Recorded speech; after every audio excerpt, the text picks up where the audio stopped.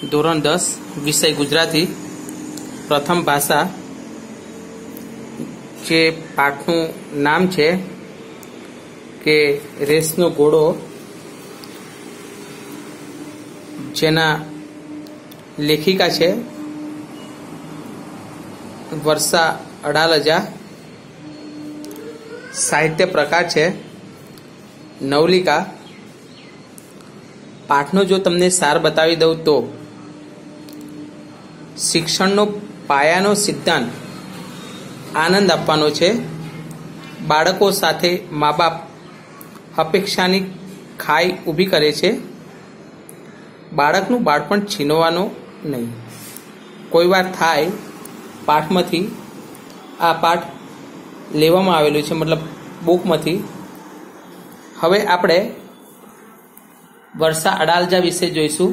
સાહિત્ય કરતા છે, જન્મ 10 એપ્રિલ 1940, જન્મસ્થળ મુંબઈ અને મૂળ વતન તેમનું જામનગર હતું। એની આપણા સુરતના સાહિત્યકાર ગુણવંત આચાર્યના પુત્રી।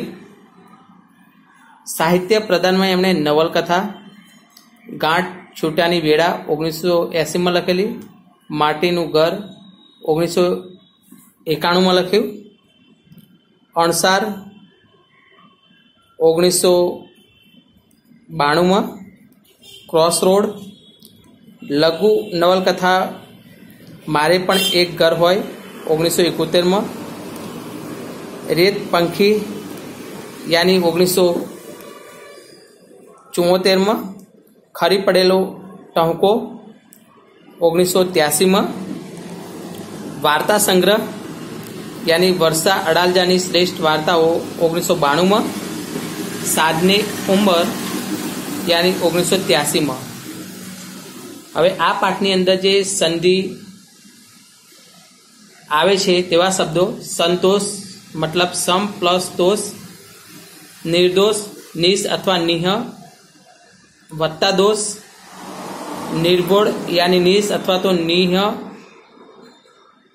પ્લસ ભેડ, પરિણામ તો પરી પ્લસ નામ, સૂર્યાસ્ત તો સૂર્ય પ્લસ અસ્ત, વિદ્યાર્થી તો વિદ્યા પ્લસ અર્થી, વિષાદ તો વી પ્લસ સાદ, પરીક્ષા તો પરી પ્લસ શિક્ષા, લિજ્જત તો લિત પ્લસ જત, સંબંધ તો સમ પ્લસ બંધ, નિસ્તેજ તો નિસ પ્લસ તેજ, પ્રશ્નાર્થ તો પ્રશ્ન પ્લસ અર્થ।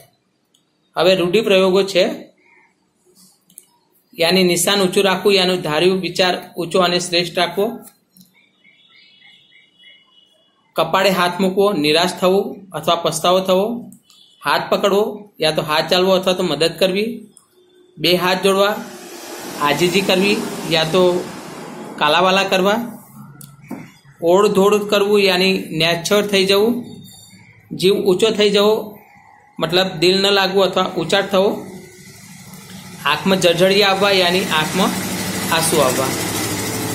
આ પાઠમાં રવાનુકારી શબ્દ વાત વાત અને ઘસઘસાટ। સંયોજક રૂપે શબ્દ જે છે એ મંજુ કાકી ઉતાવળે ગયા પણ મારા મનમાં પ્રશ્નાર્થ મૂકી ગયા, પણ એ સંયોજક શબ્દ છે। હવે અલંકાર છે, યાની તમે તો છોકરાને જાણે જન્મ પૂર્યા છે, ઉત્પ્રેક્ષ અલંકાર। આ ટાંકણા ટોચી ટોચીને બિચારા જીવને સી પીડા થાય, ઉપમા અલંકાર। હૃદય ઉપર જાણે મણનો પથ્થર મુકાઈ ગયો હતો, ઉત્પ્રેક્ષ અલંકાર। આ પાઠમાં નિપાત આવતા શબ્દો છે, અર્જુનના બધા જ નિર્ણયો તે જ કરતી યાની જ ભારવાચક શબ્દ, અર્જુનની સંપૂર્ણ જવાબદારી પોતાની જ છે તો જ ભારવાચક શબ્દ। હવે આ પાઠમાં આવતા સમાસિક શબ્દો જોઈએ તો દ્વંદ સમાસના શબ્દો છે મા બાપ, શનિ રવિ, રામાયણ મહાભારત, બાપ દીકરા ઉપર નીચે। તત્પુરુષ સમાસના ઉદાહરણ છે બાળકથા, બાલ મંદિર। મધ્યમ પદલોભી સમાસ છે બાળ મંદિર, બાળકોને ભણવાનું મંદિર। અને કર્મધારય સમાસ છે બહારગામ, નિસ્તેજ યાની તેજ વિનાનું। કર્મધારય નગત, કર્મધારય નારાજી। આ જોડણીના શબ્દો જોઈ લેજો એકવાર કે ઝૂંપડપટ્ટી, computer, air condition, office, certificate, જિંદગી, ઉત્તીર્ણ, આઈસ્ક્રીમ, પગથિયું ને કોળિયું. વિરોધી શબ્દ આ પાઠમાં આવે છે કે પ્રથમ તો છેલ્લો, ઉપકાર તો અપકાર, નિસ્તેજ તો તેજસ્વી, દુશ્મન તો દોસ્ત, અંદર તો બહાર, મોંઘી તો સસ્તી, ગરમ તો ઠંડુ, મૃત્યુ તો જન્મ, ખોટું તો સાચું, રાત તો દિવસ, શહેર તો ગામ, ભૂતકાળ તો ભવિષ્યકાળ. હવે આ પાઠની અંદર આપણે પાત્ર જોઈએ તો પાઠના પાત્ર હવે હું તમને જણાવી દઉં કે આ પાઠની અંદર વિનુ કાકા પહેલું પાત્ર છે. તે વિચારે છે કે મારો પુત્ર સારા નંબરે પાસ થાય અને મારું નામ રોશન કરે, એટલે કે પોતાના પુત્રને તે રેસનો ઘોડો બનાવવા માગે છે. મંજુ તે વિનુ કાકાની પત્ની છે. સૌરભ વિનુ કાકાનો પુત્ર, જેને તે રેસનો ઘોડો બનાવવા માગે છે અને તે પ્રમાણે તેને મહેનત કરવા પ્રેરે છે.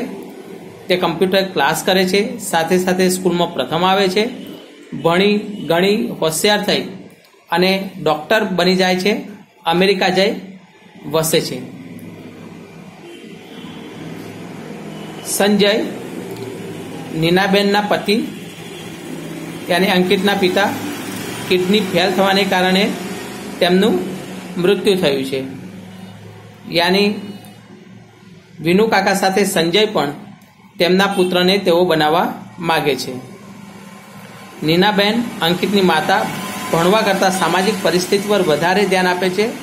તે વિચારે છે કે ભલે ઓછા માર્ક્સ આવે તો ચાલશે, પણ બાળકમાં જે આપણે ભારતીય સંસ્કૃતિના બીજ રોપાય તેવું તેઓ માને છે. હવે અંકિત જે સંજય અને નીનાબેનનો પુત્ર છે તે ભણવામાં એનો રસ ઓછો છે, પરંતુ માતા પિતાની સેવા કરવાનું વધારે પસંદ કરે છે. ઓછા ટકા સાથે તે પાસ થાય છે અને બેંકમાં નોકરી મળે છે. માતા અને બહેનની તે ખૂબ કાળજી રાખે છે, કારણ કે તે મોટો થાય છે ત્યારે પિતાની કિડની ફેલ થવાને કારણે પિતાનું મૃત્યુ થતું હોય છે. સાથે સાથે તે વિનુ કાકા અને મંજુની પણ ખૂબ સંભાળ રાખે છે. તે જ્યારે ફરવા જાય છે ત્યારે સાથે વિનુ કાકા અને મંજુને પણ લઈ જાય છે, કેમ કે તેમનો પુત્ર સૌરભ તો અમેરિકા હોય છે. ફોરમ અંકિતની નાની બેન છે, તે બીએસસીમાં અભ્યાસ કરે છે. નંદા અંકિતની પત્ની, અંકિત સાથે જ બેંકમાં જોબ કરે છે, કર્મચારી છે. તે યશ યાની અંકિત અને નંદાનો પુત્ર છે. સૌરભને માતા પિતા માટે સમય નથી અને માતા પિતા પુત્ર પ્રેમ માટે તલસે છે. અંકિત મા બહેનની સારી સેવા કરે છે. હવે આપણે રેસનો ઘોડો પાઠ જોઈશું કે માતા પિતાએ રેસનો ઘોડો વિદ્યાર્થીને ન બનાવી દેવો જોઈએ, તેના ઉપર ખાસ ભાર મૂકીને આ પાઠ લખવામાં આવેલો છે. વિનુ કાકા વાતમાં કહેતા કે નિશાન ઊંચું રાખવું જોઈએ. અંકિત પ્લાસ્ટિકની લાંબી ગન ઉપર ઝુમ્મર તરફ તાકીને પૂછતો, અંકલ આટલું ઊંચું? ચાલ બદમાશ ક્યાંનો? યાની અંકિત ને વિનુ કાકા કહેતા હતા કે બેટા આપણે નિશાન હંમેશા ઊંચું રાખવું જોઈએ. આપણે ગુજરાતીમાં કહેવત છે કે નિશાન ચૂક માપ, નહીં માપ નીચું નિશાન. એટલે કે જો તમે પોતાના નિશાન પરથી ચૂકી જશો તો તમને માફ કરવામાં આવશે, પરંતુ પહેલેથી જ તમારું નિશાન નીચું ન હોવું જોઈએ. જો તમારું ધ્યેય નીચું હશે તો તમને માફ કરવામાં આવશે નહીં. ધ્યેયની આજુબાજુ જો તમે હશો તો ચાલશે. જેમ કે તમને પૂછવામાં આવે કે તમે શું બનશો, તો તમે ડૉક્ટર, એન્જિનિયર, જો તમારું ધ્યેય છે વૈજ્ઞાનિક તો સારું છે, પરંતુ જો તમે પટાવાળો એવું ધ્યેય રાખીને બેસશો તો તમને માફ કરવામાં આવશે નહીં. યાની વિનુ કાકા ગણ લઈ લેતા પછી નાનકડા અંકિતને બાજુમાં બેસાડીને સમજાતા, બેટા સામાન્ય તો બધા જ ભણે છે, પણ જીવ લાંબી લાંબી ડિગ્રી મેળવે છે, હરીફાઈમાં ચંદ્રક લાવે છે, ટીવી અખબારમાં ઇન્ટરવ્યૂ અને ફોટા આવે, બસ તબ ક્યા બાત હૈ। યાની વિનુ કાકા કહેતા હતા કે જે માણસો ઊંચું ભણે છે, બધા ભણતા હોય છે, પરંતુ કોઈ ઊંચું ભણે છે, હરીફાઈમાં આવે છે, ચંદ્રકો લાવે છે, ટીવીમાં એમનું નામ આવે છે, વર્તમાનપત્ર ન્યૂઝપેપરમાં નામ આવે છે, ફોટા આવે છે, એવું હોવું જોઈએ। અંકિત થોડું સમજે ન સમજે, પણ મને અને સંજયને સંતોષ થતો। યાની અંકિતને ખબર પડે કે ના, પણ મને એટલે નીનાબેન અને સંજયને થોડો સંતોષ થતો। અંકિતને સલાહ શિખામણ આપવાને જરૂર ન રહી। ઘણીવાર બાળકો માતા પિતાની વાત તો કચકચ લાગતી હોય છે, જ્યારે વિનુ કાકા અંકિત અને એમનો પુત્ર સૌરભને જુદી જુદી રમતો રમતા ચોકલેટ આપે અને પછી આવી બધી વાતો કરે। બંનેના ઉંમરનો ઝાઝો ફરક ન હતો। સાંજે માથે બેસીને હોમવર્ક પણ કરાવે। ટીવી પર નેશનલ જિયોગ્રાફી કે ડિસ્કવરી ચેનલ મૂકે। મંજુ કાકી ઘણીવાર કંટાળી જતા। હવે તે કહેતા હતા કે વિનુ કાકા કે અંકિત અને એમનો જે પુત્ર સૌરભ, વિનુ કાકાનો પુત્ર, એ બંને શું કરતા કે રમતા હતા। એ એમને પસંદ નહોતું, પણ રમતા રમતા ક્યારેક થોડું રમાડે અને ચોકલેટ પણ આપતા હતા। બંને વ્યક્તિમાં યાની અંકિત અને સૌરભ વચ્ચે વધારે ફરક ઉંમરનો ન હતો। જ્યારે વિનુ કાકા એમને શું કે સાથે બેસાડી અને હોમવર્ક કરાવતા હતા, ટીવી પણ જોડાવતા, અને ઘણીવાર આ વાતથી મંજુ કાકી કંટાળી જતા હતા। તમે તો છોકરાને જાણે જેલમાં પૂર્યા છો, રમવા જ દો ને, એમની ઉંમરના છોકરા સાથે જરા ભળવા દો, બાળક છે। યાની મંજુ કાકી કહેતા કે તમે બાળકને માત્ર રેસનો ઘોડો બનાવવા માગો છો। ભણવું એક એમને ટાઈમ ટેબલ આપી દીધું હોય તેમ, આટલા સમયે ભણવું, આટલા સમયે ટીવી જોવી, આટલા સમયે ખાવું, એવું ન હોવું જોઈએ। તમે તો એવું લાગે છે કે બાળકોને જેલમાં પૂર્યા છે। એમના ઉંમરના છોકરા સાથે એમને રમવા દેવા જોઈએ, જેથી તેમનો શારીરિક વિકાસ સાથે માનસિક વિકાસ પણ થાય। સામાન્ય છોકરાઓ સાથે રમીને એમની શીખ પ્રાપ્તિ થવાની છે, નિર્ભોળ નિર્દેશ આનંદની। તે ક્યારેક કહેતા હતા કે આવા સામાન્ય છોકરા સાથે એમને કંઈ મળવાનું નથી। ત્યારે મંજુબેન કહેતા હતા કે એમને નિર્ભોળ આનંદ, જે નિર્દોષ આનંદ થશે, એ એમની ખુશી થશે, એ અવર્ણનીય હોય છે। જો અત્યારે એનો ચહેરો પર આનંદ જો, પછી કહેતા કે જો કેટલો ખુશ લાગે છે આ બાળક, કપાળ તમારું, એ આનંદ આઈસ્ક્રીમનો છે। 24 કલાક ચોકી કરશે એટલે કે છોકરો ભણેશ્રી થઈ જવાનો છે કે? બોલે કે એ આનંદ આઈસ્ક્રીમનો છે ને, કે શું કે એ છોકરાને તમે 24 કલાક સુધી જો અભ્યાસ જ કરાવશો તો શું એ મોટો વ્યક્તિ બની જશે? મંજુ મૂર્તિને કંડારવી પડે છે, અને કહેતા મૂર્તિને કંડારવી એટલે કે જો મૂર્તિને જો એને કંડારવામાં ન આવે, એટલે કે ટીપીને એનો આકાર ન બનાવવામાં આવે, તો મૂર્તિ મંદિરમાં પૂજાતી નથી। દુનિયા તેજ ગતિથી દોડી રહી છે, તીવ્ર હરીફાઈ છે બધા ક્ષેત્રમાં। આપણે જાણીએ કે દુનિયા એટલી આજે ફાસ્ટ થઈ ગઈ છે, એટલી હરીફાઈમાં ઉતરી છે, નવા નવા ટેકનિકલ સાધનો એમની પાસે છે, અને એટલી બધા જ ક્ષેત્રની અંદર આગળ હોય તેવું લાગે છે। જો આપણે પણ આગળ નીકળવું હોય તો આમાંથી માર્ગ કાઢવો પડશે। તો લક્ષ્યાંક પર પહોંચવું હોય તો ઘોડો દોડાવવો પડશે। મંજુ, હારી ગયેલો કોઈ ભાવ પૂછતું નથી। એને કહે છે કે જો તારે છોકરાને સારો બનાવવું હોય તો ઘોડાની જેમ તેને દોડતા કરવો પડશે। જે વ્યક્તિ હારી જાય છે તેને કોઈ પૂછતું નથી। હે ભગવાન, તમારા ભેજામાંથી ક્યાંકથી આ ભૂસું ભરાયું છે। ગયે મહિને એસએસસીનું પરિણામ આવ્યું, ઝુંપડપટ્ટીનો છોકરો પહેલો આવ્યો કે નહીં? કે હવે કહે છે કે ભગવાન, તમને આવું ક્યાંથી આવ્યું?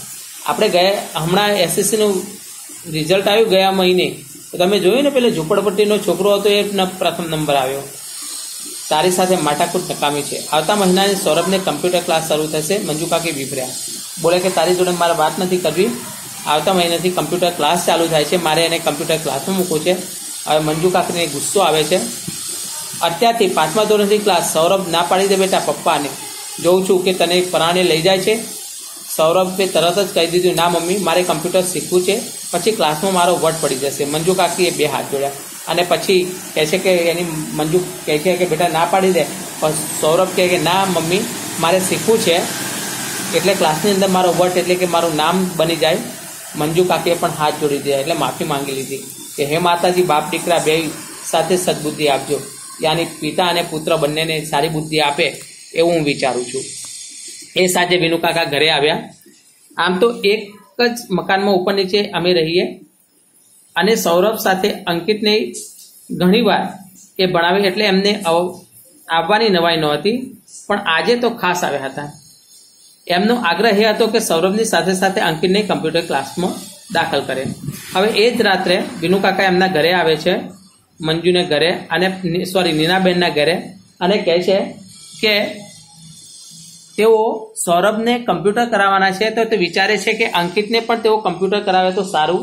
આમ તો તે ઉપર નીચે જ રહેતા હતા, એમને આવવાની કોઈ નવાઈ નથી, પરંતુ આજે સ્પેશિયલ એમને કમ્પ્યુટર ક્લાસનું કહેવા માટે આવેલા છે. હું અને સંજય ખુશ થયા. વિચાર સરસ છે. જો કે ફી ઘણી વધારે લાગી, પણ સંતાનના ભવિષ્ય માટે થોડી વધુ મહેનત કરીશું વિચારી અમે પણ સંજયને કમ્પ્યુટર ક્લાસમાં દાખલ કર્યો. અઠવાડિયામાં 3 દિવસ સાંજે 2 કલાક અને રવિવારે 4 કલાક. જોકે અંકિત નારાજ હતો, પણ બાળક પોતાનું ભલું બુરું ક્યાંથી સમજી શકે. ઘરથી નજીકના બાલમંદિરમાં હું સાંજે ગરીબ વસ્તીમાં બાળકોને ભણાવતી હતી. એ કામ માટે પગારનો તો કોઈ સવાલ જ નહોતો. હું ખૂબ ઉમળકાથી એમને ભણાવતી હતી. એ બાળકો મારી સાથે હળી મળી ગયા હતા. તોય ભારે હૃદયથી મેં એ કામ છોડી દીધું અને અંકિતની ફી માટે ટ્યુશન કરવા લાગી. હવે એમને શું કે પોતાના બાળકને ભણાવવો હતો, જ્યારે અંકિતને ભણવાની ઈચ્છા નહોતી. પરંતુ તે એમની માતા જે હતી એ બાળક નજીકના ઝૂંપડપટ્ટીના બાળકો છે એમને ખૂબ સારી રીતે ભણાવતા હતા. પણ એમણે પોતાના દીકરાને ભણાવવા માટે એમણે પોતાની નોકરી છોડી અને ટ્યુશન ચાલુ કરી દીધું. હું સંજયને ઘણીવાર કહેતી, આપણે કેટલા નસીબદાર છીએ, વિનુ કાકા આપણા પડોશી છે. સૌરભ સાથે અંકિતનું ઘડતર થઈ રહ્યું છે. યાની કહેતા હતા કે સંજયને કહેતા હતા નીનાબેન કે આપણે નસીબદાર છીએ, વિનુ કાકા આપણા પડોશી છે. સૌરભની સાથે સાથે આપણા અંકિતને પણ સારું એવું નોલેજ મળી રહ્યું છે. શેનું ઘડતર નીનાબેન? એક દિવસ મંજુ કાકીએ રીસરનું મારે પર હલ્લો બોલ્યો. એટલે કે મંજુ કાકી એક વખત નીનાબેનને બોલી નાખે, શાનું ઘડતર કે આ ટાંકણા ટોચીને બિચારા જીવને સી પીડા થાય છે તે તમે નથી દેખતા? બોલે કે આ ટાંકણા વડે બિચારાને ટીચીને આકાર બનાવે છે. તેમનું હૃદયની અંદર કેટલી વેદના થતી હોય છે, પીડા થતી હોય, તમને નથી દેખાતી કે? જુઓ મંજુબેન, આપણે મધ્યમ વર્ગના માણસ, તમારી મારી કોઈ ઇન્ડસ્ટ્રી નથી કે દીકરાને સીધો એર કન્ડિશન કેબિનમાં બેસાડી દઈએ. અત્યારથી મહેનત કરીએ તો એ લોકો આગળ કેમ આવશે? નીનાબેન કહે છે મંજુબેન જુઓ, આપણે એકદમ મધ્યમ વર્ગીય માણસ છીએ. આપણી પાસે કોઈ એવી ફેક્ટરી નથી કે દીકરો એકદમ એર કન્ડિશનર ઓફિસમાં જઈ અને કેબિનમાં જઈ બેસી જાય. અત્યારે એ લોકો મહેનત કરશે ને તો ભવિષ્યમાં આગળ આવશે. મંજુબેનની આંખ ભીની થઈ ગઈ. તમારી વાત હું નથી સમજતી, હું માં છું, દુશ્મન તો નથી ને? બોલે કે હું તમારી વાત કંઈ સમજવા માગતી નથી, હું તો માં છું. એટલે કે મંજુબેન પોતાના દીકરાની સૌરભની કેવી સ્થિતિ થતી હશે તે એમણે નજરો સમક્ષ જોઈ હશે. એટલે કહે છે કે હું દુશ્મન નથી. તો પછી તો પણ ખરું પૂછો તો હું એકલી પડી ગઈ છું. એ બાપ દીકરાની જાણે અલગ દુનિયા છે અને હું માત્ર ઉંમરે આવી ગઈ છું. મારા દીકરાને રેસનો ઘોડાની જેમ દોડાવે છે. બોલે કે હું અલગ થઈ ગઈ છું, એકલી થઈ ગઈ એવું લાગે છે. મા અને બાપ અને દીકરાની અલગ દુનિયા છે. તે હંમેશા બાપ દીકરાને ભણાયા કરે છે. હું તો માત્ર એક ઉંમરે એટલે કે ઘરના દરવાજા પાસે આવીને ઊભી રહી ગઈ એવું લાગે છે અને બાળકને ઘોડાની જેમ દોડાવવા માગે છે. વિનુ કાકા તમારા માટે ખૂબ લાગણી છે. નહીં જાણતી હોવ પણ કોણ જાણે કે મનમાં ઊંડે ઊંડે ખોટું લાગે. બોલે હું જાણતી નથી પણ મને હૃદયની અંદર કંઈક ખોટું લાગી રહ્યું છે. અરે ના મંજુ કાકી, થોડા વખતમાં બધું ઠીકઠાક થઈ જશે. તો તમારા મોંમાં ઘી સાકર લ્યો જો. બોલે કે થોડા સમયમાં સારું થશે. મોંમાં ઘી સાકર હોવા મતલબ કે લાભ જ લાભ થવો.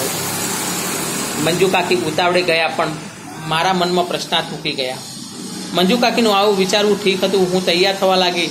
અમારા ઘરથી થોડે દૂર નાનો બગીચો છે.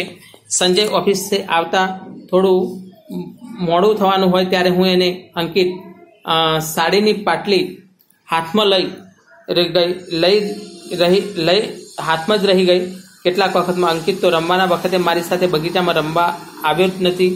હિંચકા ખાવા તો તે ખૂબ ગમે. શનિ રવિએ દરિયાકાંઠે અચૂક જવાનું જ. અમે 3 સાથે મળી રેતીમાં ઘર બનાવીએ. પછી કુલ્ફીની લિજ્જત હું અરીસામાં મને જોઈ રહી. આ પ્રતિબિંબ કોનું હતું કે પછી હું જ બદલાઈ ગઈ છું? ત્યાંની મંજુ કાકી આ જતા રહે છે. પછી એમના મનમાં એક સવાલ આવે છે અને પછી વિચારતા કરી દે છે એ સવાલ. હવે એમના ઘરથી નજીક એક બગીચો છે. બગીચામાં એ લોકો અંકિતને લઈને જાય છે. એ સાડી હાથમાં પકડી અને અંકિતને હાથે લઈને રમવા જાય છે. બગીચામાં રમવા એ આવતો નથી.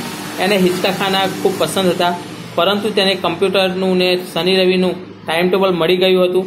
તેથી તે જવા માગતો હોવા છતાં તે જઈ શકતો નથી.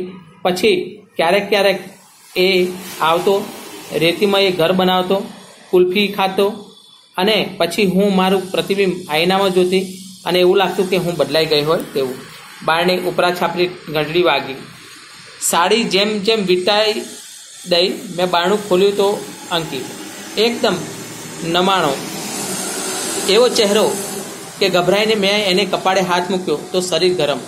મેં એને તેડી લીધો, જલ્દી કપડાં બદલાવી સુવડાવી દીધો, દવા આપી અને માથે હાથ પસરાવતી બેસી રહી. અંકિત થોડી વારમાં ઘસઘસાટ ઉગી ગયો. એક દિવસ કે મેં સાડી પહેરતી હતી અને એટલામાં ડોરબેલ વાગે છે. એ જલ્દી સાડી પહેરી અને પછી એ બહાર જોવે છે તો એમનો પુત્ર અંકિત હતો. એકદમ ગભરાયેલો હતો. મેં એના જ્યારે કપાળ પર હાથ મૂક્યો ત્યારે મને એવું લાગ્યું કે એનું શરીર ગરમ છે, મતલબ કે તાવ આવેલો છે. તરત જ હું એને કમરામાં લઈ ગઈ અને એના કપડાં જલ્દી બદલાવી અને એને સુવાડી, દવા આપી, એના માથા ઉપર હાથ ફેરવતી રહી અને થોડી વારની અંદર જે મારા હાથનું ઉષ્મા તેને મળી તો તે થોડી જ વારમાં ઘસઘસાટ ઉગી ગયો. ફરી ઘંટડી, બારણું ખોલ્યું, વિનુકાકા અને સૌરભ. પછી એક બેલ વાગે છે, જોવે છે તો વિનુકાકા અને સૌરભ છે. અંકિત હજી શાળાએથી આવ્યો નથી, કમ્પ્યુટર ક્લાસમાં જવાનું મોડું થાય છે. બોલે છે કે અંકિત નહીં આવ્યો, અમને તો કમ્પ્યુટરમાં જવાનું છે, મોડું થાય, આજે ક્લાસ નહીં આવે, એને તાવ છે વિનુકાકા. પછી મંજુબેન કહે છે કે આજે એક ક્લાસમાં નહીં આવે કેમ કે એને તાવ આવેલો છે, દવા આપીને બસ ત્યારે મોકલો, આપમેળે સારું થઈ જશે, ચાલો હું ઉઠું. બોલે કે એને દવા આપી દો કે આરામ થઈ જશે, ચાલો કે. તરત જ મેં કહ્યું ના કાકા, ક્લાસ ક્યાં જવાનો છે, આજે નહીં તો કાલે, પણ તાવ અંકિતને નહીં મોકલું. કાલે શાળાએ પણ નહીં નવાઈ પામે એ મને જોઈ રહ્યા. અને કે માતા કહે છે કે આજે હું અંકિતને નહીં મોકલું, ભલે ને કાલે પણ શાળાએ પણ નહીં મોકલું. અને એ આશ્ચર્ય થઈ અને સંજયભાઈ તેમને જોઈ રહે છે. નીનાબહેન, તમે તો અંકિતની માઇક આંગલો કરી મૂક્યો છો, ચાલો ઉઠાડો, જોઉં તો અત્યારે પંપાડશો તો ભવિષ્યમાં શું કરશે. હવે નીનાબેનને કહે છે, મેં આગળ મંજુબેન એવું કહ્યું, સોરી નીનાબેન આવશે તો નીનાબેનને કહે છે કે અંકિતને તમે એકદમ માઇક આંગલો એટલે કે કમજોર બનાવશો, જો આજે નહીં ઉઠાડો તો પછી ભવિષ્યમાં શું કરશે, કે એને મોટો થઈ ભવિષ્યમાં જે કરવું હોય તે કરશે. પછી માતા કહે છે કે એને મોટો તો થવા દો, ભવિષ્યમાં એને જે કરવું હશે તે કરશે, ત્યારે તો એ નક્કી કરશે, પણ તાવમાં તો હું એને નહીં જ મોકલું. એટલે કે અત્યારે એને તાવ છે એટલે હું નહીં મોકલું. કે વિનુ કાકા કદાચ અંદર આવી જાય એ ડરથી બારણામાં તે ઊભા રહી. મેં મક્કમતાથી કહ્યું. એ નારાજ થયેલા લાગ્યા, પણ હું તો કશું જ બોલતી નહીં. એ ચાલી ગયા. હું સાથની રસોઈમાં પરોવાઈ ત્યાં મેં ટીવીનો અવાજ સાંભળ્યો, નવાઈ પામી. હું બહાર આવીને જોયું તો અંકિત ટીવી પરનો કોઈ ગીતનો રસપૂર્વક જોઈ રહ્યો હતો. બોલે કે વિનુ કાકા અંદર આવી અને અંકિતને પકડીને લઈ જાય એટલે હું દરવાજા પાસે જ ઊભી રહી. મક્કમતાથી અમને મેં ના પાડી દીધું કે આજે અંકિત ટ્યુશનમાં નહીં આવે, કમ્પ્યુટર ક્લાસમાં નહીં આવે. અને હું સાંજની રસોઈ બનાવતી હતી ત્યારે એકદમ મેં અવાજ સાંભળ્યો. મેં બારણું ખોલી અંદર જઈને જોયું ત્યારે અંકિત ટીવી જોઈ રહ્યો હતો અને ગીતનો મજા માણી રહ્યો હતો. અરે અંકિત બેટા, તારી તબિયત સારી નથી, તું આરામ કરજો, એને હસીને કહ્યું. હવે મને સારું છે મમ્મી. કે નીનાબેન કહે છે બેટા તને તારી તબિયત સારી નથી, તું આરામ કરી લે. તો એ કહે છે કે ના મમ્મી, મારી તબિયત હવે સારી છે. મેં કપાળે હાથ મૂક્યો તો તાવ ગાયબ. એને મારો હાથ પકડ્યો, લાડથી કહ્યું, ચાલને મમ્મી, ઘણા વખત આપણે બગીચામાં ગયા નથી. પછી એ મમ્મી એને હાથ મૂકીને જોવે છે કપાળ પર તો એને તાવ નહોતો.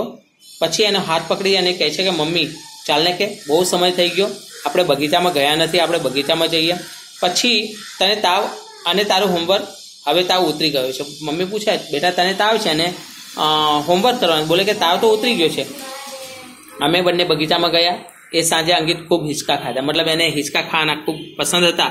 તે સાંજે જઈ અને એને હિંચકા ખાતા. કમ્પ્યુટર ક્લાસમાં પરીક્ષા થઈ. અંકિત માંડ પાસ થયો. સૌરભ સર્ટિફિકેટ ઓફ મેરિટ મળ્યું. એ સાંજે સંજય અંકિત પર પહેલી વાર ગુસ્સે થયો. વિનુ કાકા આવ્યા અને ઠપકાના સૂરે કહેવા લાગ્યા. હવે જ્યારે અંકિતને કમ્પ્યુટરની પરીક્ષા આવી તો તે માંડ પાસ થયો. જ્યારે સૌરભને મેરિટ ઓફ સર્ટિફિકેટ મળે છે. એ સાંજે સંજય આવે છે અને અંકિત પર ગુસ્સે થઈ જાય છે. વિનુ કાકા એમને ઠપકો આપે છે. આ બધું તારા લાડનું પરિણામ છે નીનાબેન. હવે આ વખતે તું ધ્યાન રાખીશ. કશું વિચાર્યું એ પહેલાં મેં તરત કહ્યું, ના વિનુ કાકા, હવે મારા અંકિતને ક્લાસ કરાવવો નથી. હવે એના પતિ નીનાબેનના પતિ સંજયભાઈ નીનાબેનને છે કે આ તારા લાડનું પરિણામ છે. પછી નીનાબેન કહે છે કે હવે મારે મારા પુત્રને કમ્પ્યુટર ક્લાસમાં મોકલવો નથી.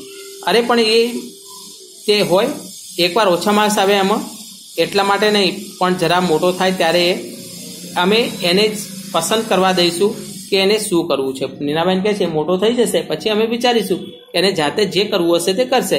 એ રાત્રે સંજય પણ મારા પર નારાજ થઈ ગયા અને એ રાત્રે સંજય પણ નીનાબેન સાથે મન દુઃખ થઈ ગયું, બોલતા નથી. તું જાણે છે ને નીના, મારા સંજોગો એવા છે કે હું જિંદગી બહુ આગળ ન આવી શક્યો. અંકિત મારે તે હું બધું જ કરી છૂટવા તૈયાર છું. અને પછી સંજય પોતાની પત્ની નીનાને કહે છે કે તું જાણે છે પરિસ્થિતિ કેવી છે. હું તો જીવનમાં આગળ ન નીકળી શક્યો, પણ હું અંકિતને ભણાવી એના માટે એ સારું ભણે એ માટે હું બધું જ કરવા તૈયાર છું. તમે એને ચીજ આપશો? અંકિત પણ ખુશ અને હું પણ ખુશ. પછી નીનાબેન કે તમે એક ચીજ આપશો? બોલે કે એ પણ ખુશ થશે ને હું. જરૂર, પણ એ મોંઘી તો નથી ને? પછી સંજયભાઈ પૂછે એ મોંઘી તો નથી, ખૂબ કિંમતી છે, પણ તમારે રોકડા ચૂકવવા નહીં પડે. બોલે કે કિંમતી છે પણ પૈસા રોકડા કેશ નહીં આપવા પડે. એટલે અંકિતનું શૈશવ આપો સંજય. શૈશવ એટલે બાળપણ. જો તમે તેને આમ જ ભણાવવા માટે મજબૂર કરશો તો એનું બાળપણ છીનવાઈ જશે. એને હિંચકા ખાવાના પસંદ છે, એને બાળકો સાથે રમવાનું પસંદ છે, તેનું બાળપણ છીનવાઈ જશે. તો શું તમે એનું શૈશવ આપી શકશો? એટલે જ નિમન પૂછાય છે કે જો મને મારું શૈશવ પાછું મળે તો. કે આપણે આજે computer class, tuition class, school homework, સ્કૂલનું હોમવર્ક, કમ્પ્યુટરનું હોમવર્ક, ટ્યુશનનું હોમવર્ક, નવી નવી સ્પર્ધાઓ, દુનિયા આગળ નીકળી છે તેમ દરેકનો બાળકનો સર્વાંગી વિકાસ એમાં ને એમાં બિચારા બાળકનું જે બાળપણ હોય છે તે બાળપણ છીનવાઈ જતું હોય છે. એટલે આપણે 10મા અને 12મા ધોરણમાં આપણે નિમન લખવો પડતો હોય છે કે જો મને મારું બાળપણ પાછું મળે તો. પણ કાશ તે બાળપણ ખેર જવા દો વાર, એ બાળપણ આપણને પાછું મળતું નથી. સાંજે ઘણીવાર હું તેને અંકિતને બગીચામાં લઈ જતા, ત્યાં એને હિંચકા ખાતા બીજા બાળકો સાથે રમતા જોતા તે મને થતું કે ના, મારો નિર્ણય સાચો છે. પછી હું એને બગીચામાં લઈને જતો, એ હિંચકા ખાતો, બાળકો સાથે રમતા જ જોતો તો મને એવું લાગતું કે ખરેખર મેં જે નિર્ણય લીધો છે તે સાચો લીધો છે. પણ એમ કોઈ વિનુ કાકા અંકિતને છોડે એમ ન હતા. વિનુ કાકા સૌરભને ભણાવે ત્યારે અંકિતને લઈ જાય, પણ મને સ્પષ્ટ દેખાતું કે તે નારાજ થઈ જતો. સંજયના ધ્યાનમાં પણ આ વાત આવી. એક રવિવારે સાંજે અમે દરિયા કિનારે અંકિત સાથે ખૂબ રમ્યા. પાણીથી ભીંજાય પછી આઈસ્ક્રીમ ખાતા ખાતા એને પૂછ્યું. હવે એક વખત પણ વિનુ કાકા જે અંકિતને છોડતા નહીં, જ્યારે તેઓ તેમના બાળકને ભણાવતા હતા સૌરભને, ત્યારે સાથે સાથે આને પણ લઈ જતા હતા. તો અંકિત નારાજ થઈ જતો હતો. અને એ સાંજે સંજયને પણ ધ્યાન આવ્યું. એકવાર એમને રવિવારે સાંજે એને દરિયા કિનારે લઈને જાય છે ત્યારે ખૂબ રમે છે, પાણીમાં ભીંજાઈ જાય છે, સાથે આઈસ્ક્રીમ ખાય છે અને પૂછે છે બેટા અંકિત, તારે વિનુ કાકા પાસે કેમ નથી ભણવું? એ કહેતા હતા કે તું ભણવામાં ધ્યાન નથી આપતો. પછી પૂછે બેટા કેમ વિનુ કાકા જોડે નથી ભણવું? એ તો તને કહે છે કે તું ધ્યાન નથી આપતો. સૂર્યાસ્ત થઈ ગયો હતો અને હળવે હળવે અંધકાર ઉતરી રહ્યો હતો. હાથમાંથી ફુગ્ગો એને છોડી દીધો અને એને દૂર સુધી હવામાં ઉડતો જોઈ રહ્યો. પછી અચાનક એ જોરથી બોલ્યો. પછી શું કરે છે કે અંધકાર થયેલો હતો, હાથમાં જે ફુગ્ગો હતો એ છોડ્યો. તમે જાણો છો ફુગ્ગો છોડો એટલે હવામાં દૂર ઉડી જાય. અને પછી જોરથી બોલે છે મને વિનુ કાકા જરાય ગમતા નથી. ત્યાંની વિનુ કાકા જે છે મને પસંદ નથી.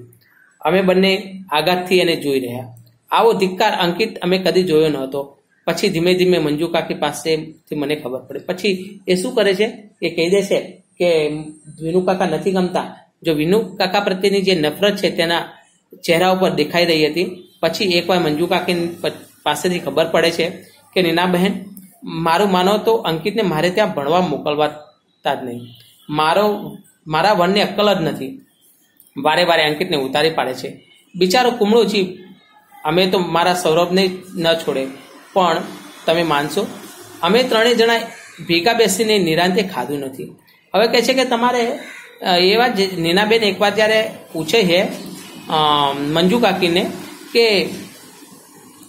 ત્યારે નીનાબેનને તે મંજુ કાકી કહે છે કે મારો વર્ગમાં બુદ્ધિ જ નથી, અક્કલ જ નથી, કંઈ છાંટો જ નથી. કે અંકિતને એ વારે ઘડીએ તે ઉતારી પાડે છે. આપણે જાણીએ છીએ કે વર્ગમાં, ક્લાસમાં શિક્ષક બાળકોને ઉતારી પાડતા, તું તને કંઈ જ નહીં આવડે, તને કંઈ નથી આવડવાનું, તું તો આવો જ રહેવાનો છે, તું તો ઢબુ પૈસાનો ઢ જ રહેવાનો છે, તું તો બળદ જ રહીશ. એટલે ઉતારી ન પાડવા જોઈએ. અને એ તો કુમળો જીવ હોય છે, એને કેટલું દુઃખ સંવેદના થતું હોય છે. એ તો સૌરભને બી નથી છોડતા. કે અમે ત્રણેય ભેગા મળીને ક્યારે પણ ખાધું નથી. આપણે જોઈએ તો ભારતીય સંસ્કૃતિમાં આપણો પરિવાર આપણે સાથે બેસીને ખાવો જોઈએ, પણ કે અમે ખાધું નથી. અમે અંકિત વિનુકાકા ત્યાં ભણવા મોકલવાનું બંધ કર્યું. વિનુકાકા ધુઆ પુઆ થઈ ગયા. હવે શું કરે છે કે વિનુકાકાને ત્યાં નીનાબેન એને ભણવા મોકલતા નથી. ત્યારે વિનુકાકાને પણ ખોટું લાગે છે. હવે ધુઆ પુઆ થઈ જવું મતલબ ગુસ્સો આવી જવું. લડ્યા પણ અમે મક્કમ રહ્યા. અંકિત પહેલેથી જ નબળો બાંધાનો છે અને આ વર્ષ જવા દો, આવતા વર્ષની વાત. હજુ તો 5મું ધોરણ છે ને, એની શી ચિંતા છે. પછી વિનુકાકા આવીને લડે છે, પણ તેઓ મક્કમ રહ્યા. તેમણે કહ્યું કે હજુ જવા દો, એ તો 5મામાં છે, 6ઠ્ઠા ધોરણમાં આવીશું ત્યારે અમે એને ભણવા માટે મોકલશું. એ વર્ષે સૌરભને શાળામાં શ્રેષ્ઠ વિદ્યાર્થી શિલ્ડ મળ્યું અને અંકિત 7મા નંબર પાસ થયો. યાની સૌરભ જે હોય છે એ સૌરભને કે શ્રેષ્ઠ વિદ્યાર્થી મેડલ એને મળે છે, શિલ્ડ મળે છે. જ્યારે અંકિતનો 7મો નંબર આવે છે. પરિણામ તો અમે પહેલેથી જ જાણતા હતા. એટલે અમે પહેલેથી જ થોડા દિવસ બહાર જવાનો કાર્યક્રમ ગોઠવી રાખેલો. એક નાના હિલ સ્ટેશન પર સંજય સેનેટોરિયમ બુકિંગ કરાવ્યું હતું. અમે જણા ખૂબ ટ્રેકિંગ કર્યું. એના ઉત્તીર્ણ થવાની ખુશીમાં એને રામાયણ મહાભારતના બાળપુસ્તકોનું ભેટ આપ્યા. વાંચવાનો એવો નાદ લાગ્યો કે એને બધા જ પુસ્તકો 2 વાર વાંચી નાખ્યા. હવે સૌરભનું પરિણામ આવે છે અને પછી એ લોકોએ એને જ્યારે નંબર આવે છે અને અમે શું કર્યું હતું કે પહેલાંથી જ બહાર જવાનું નક્કી કર્યું હતું. અમે જાણતા હતા કે આ બાળક છે, એ બાળક મારો જે બાળક છે, મારા બાળકને સારા પર્સન્ટેજ આવવાના નથી, છતાં પણ બાળકને ખુશ રાખવાનું છે. એટલે સેનેટોરિયમ એમણે બુક કર્યું હતું. ત્યાં એ જાય છે, ખૂબ ફરે છે. એ પાસ થયો એની ખુશીમાં, પરંતુ પેલાને શિલ્ડ મળેલું છે સૌરભને, એની ખુશીને એના પિતાને કંઈ એટલી બધી નથી. જ્યારે સંજયનો પુત્ર માત્ર 7મો નંબર લાવીને પાસ થયો, છતાં એ ખુશી જાહેર કરે છે. એને રામાયણ મહાભારતની બાળકથાઓનું પુસ્તક આપે છે. એના બાળકે 2 વાર એ રામાયણ મહાભારત વાંચી નાખે છે. અમે ચિંતામાં હતા કે અંકિત અને સૌરભ જુદા પાડવા શાળા બદલીએ તો સારું. ત્યાં તો બંનેના વર્ગ જુદા થવાની એમની મોટી હાશ થઈ ગઈ. હવે વિચારે છે કે અંકિત અને સૌરભને અલગ રહે તો સારું, એવું વિચારતા હતા. ત્યાં એમના અલગ અલગ વર્ગ થઈ ગયા. હવે એમને શાંતિ થઈ. અંકિત પણ આનંદ રહેવા લાગ્યો, જાણે કે મુઠ્ઠીઓ વાળી સતત દોડવાની તેને છુટકારો થઈ ગયો. હવે એ પણ અંકિત ખુશ થઈ જાય છે. જેમ કે મુઠ્ઠી વાળીને દોડવું, હંમેશા છૂટું રહેવું, એ એને સારું લાગ્યું. પછી આખી વાત પરથી મારું ધ્યાન હટી ગયું. મને દિવસો હતા અને મારી તબિયત સારી રહેતી ન હતી. હું તો શરૂઆતમાં ખૂબ ઉદાસ રહેતી હતી, પણ અંકિત તો ખુશ મારી ખૂબ કાળજી રાખે. સાંજે સ્કૂલેથી આવી પોતાની મેળે જ દૂધ પી લઈને જલ્દી હોમવર્ક કરી લે. પછી સાંજને રસોઈમાં મને મદદ કરે. વિનુકાકા એ દ્રશ્ય જોઈ ગયેલા, એથી એમની નારાજગી ખૂબ વધી ગઈ હતી. અને હવે તો એક બિલ્ડિંગમાં રહેવા છતાંય એક લિફ્ટ મળી જાય એ પૂરતો સંબંધ રહ્યો હતો. હા, મંજુ કાકી બપોરે ડોક્યું કરતા, મારા માટે અચૂક ગરમ નાસ્તો લાવતા. સૌરભ સીડીનું એક પગથિયું ચડી રહ્યો હતો, તોય તેમની આંખમાં વિષાદ ડોકાતા હું જોઈ શકતી. હવે એમનું આખું ધ્યાન હવે હટી જાય છે. એ દિવસો એમના ખૂબ સારા દિવસો. એટલે કે જે નીનાબેન એમને પ્રેગ્નન્સી હતી, એટલે કે એમની તબિયત સારી ન હતી. શરૂઆતમાં એમને ઉદાસી રહેતી હતી. હવે અહીં અંકિત રોજ એની મમ્મીને મદદ કરે, રસોડામાં પણ મદદ કરે.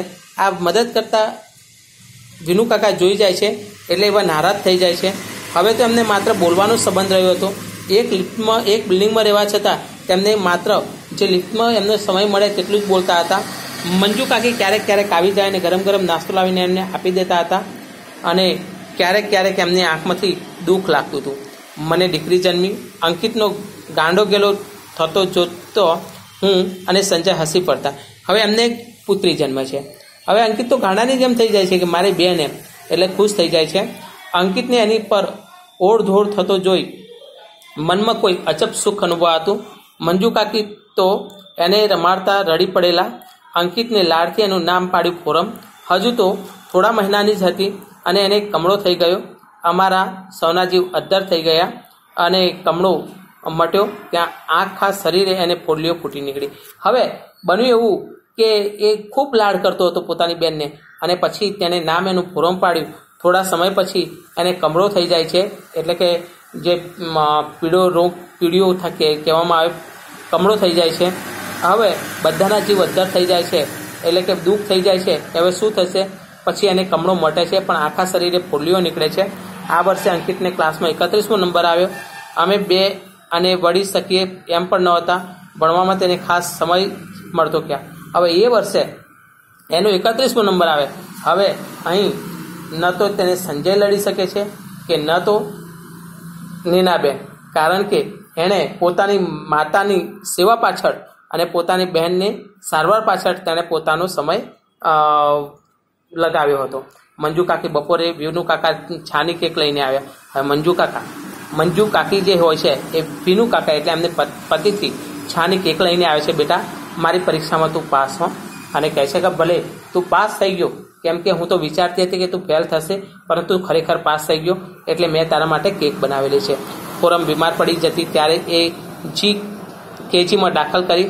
ત્યાર પછી સંજયને સ્કૂટરનો ગંભીર અકસ્માત થયો. ત્યાં અંકિત હંમેશા મારી સાથે રહેતો હતો અને પછી ફોરમને દાખલ કરે છે. બીમાર પડી જતી કેજીમાં દાખલ કરે છે. સંજયને સ્કૂટર સાથે અકસ્માત થાય છે અને અંકિત તેમની સાથે હતો. એસએસસીમાં સૌરભને 92% આવ્યા, અંકિતને 68%. સૌરભ સાયન્સમાં એડમિશન લીધું અને અંકિતે કોમર્સમાં. મેં અને સંજય સરસ કિંમતી ઘડિયાળ ભેટ આપી ત્યારે ઘણા સમય મેં એના ચહેરા પર ઉદાસ જોયેલી. હવે બન્યું એવું કે એસએસસીમાં સૌરભને 92%, 92, અને અંકિતને 68%. સૌરભ સાયન્સમાં એડમિશન લે છે જ્યારે અંકિત કોમર્સમાં. અને સંજયભાઈએ એને એક સરસ ઘડિયાળની ભેટ આપી હતી. એ સમયે તેની ચહેરા પર ઉદાસી હતી. સોરી પપ્પા, તમારા લોકોનું સપનું હું પૂરું ન કરી શક્યો, મેં કહ્યું. હવે અંકિત કહે છે કે પિતાજી તમે મને માફ કરજો કે તમારું જે સપનું હતું હું પૂરું ન કર્યો. તું માત્ર ડિગ્રી મેળવીને અમારું સપનું નહોતું બેટા, તું એક ઉમદા માણસ બને એવું અમે બંને જરૂર ઈચ્છતા. હા, ને એ સપનું સાચું પડશે એવી મને શ્રદ્ધા છે. ત્યારે પિતા કહે છે કે બેટા, કે માત્ર પરીક્ષામાં માર્ક્સ લાવવા એ સપનું મારું નહોતું. તું ખરેખર ઉમદા મતલબ સારા વિચારવાળો બને, માતા પિતાની સેવા કરે એવા વ્યક્તિની મારે ઈચ્છા હતી અમારા બંનેનું. અને ખરેખર એ આ જે સપનું એ સાચું પડેલું છે. 11 વર્ષ પછી, હવે 11 વર્ષ પછી અંકિત અને એક બેંકમાં સરસ નોકરી કરે છે. કિડની ફેલ થવાને કારણે સંજયનું મૃત્યુ થયું. અંકિતને બેંકમાં તેની સાથે કામ કરતી નંદા નામની યુવતી સાથે લગ્ન કર્યા છે. એમને નાનકડો મીઠડો મધુ છે યશ. ફોરમ બીએસસીમાં અભ્યાસ કરે છે. સંજયના મૃત્યુ પછી અંકિત એમની મા દીકરીને સાચવી લીધા છે. કોઈ ખોટ પડવા દીધી નથી. ઘણીવાર સાંજે અમે બંને બગીચામાં ફરવા જઈએ છીએ. યશ મોટો હિંચકા ખાવામાં ખૂબ ગમે છે. હવે 11 વર્ષ પછી અંકિતને બેંકમાં એક નોકરી કરે છે. એમના પિતા એટલે કે સંજયભાઈની કિડની ફેલ થઈ ગઈ, એને કારણે તેમનું મૃત્યુ થઈ ગયું. અંકિતે તેમની જ બેંકમાં એમની સાથે કામ કરતી એક નંદા નામની યુવતી સાથે તેઓ લગ્ન કરી લે છે. એ બંનેનો એક પુત્ર જેનું નામ યશ છે. ફોરમ પણ બીએસસીમાં અભ્યાસ કરે છે. અને હવે સંજયનું મૃત્યુ પછી અંકિતે જ પોતાની જવાબદારી પોતાના માથા ઉપર સ્વીકારી લીધી.